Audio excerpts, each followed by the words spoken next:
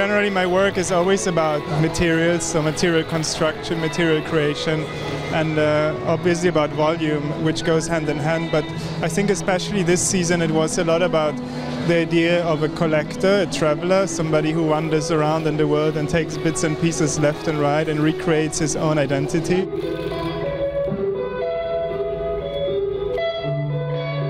The casting is a mix.